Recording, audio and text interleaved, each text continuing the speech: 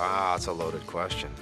I have been told I'm romantic. I think yes. That's the long answer. I'm a romantic. I can't wait. It is my favorite holiday. Of course I love Valentine's Day. Valentine's Day is, has now become a family affair with 5 children. I think Valentine's Day is a lot of pressure for guys. Do you think that?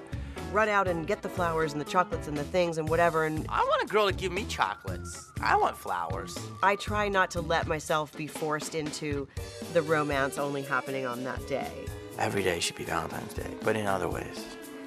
Yes, I get into it. And it should be every day Valentine's Day, or the feeling of Valentine's Day should be, in a day that's not on the a date that's not on the calendar. That, little surprises. I love little surprises. That's romantic to me. Like, I'm the type of guy that's like, just shows up with like Del Taco. It's like, here, you want some tacos? Like, If I see a present that I think someone might like, I kind of buy it, and then if I forget their birthday, it's kind of okay, because I just bought the present when it seemed right for them. Maybe I'm wrong.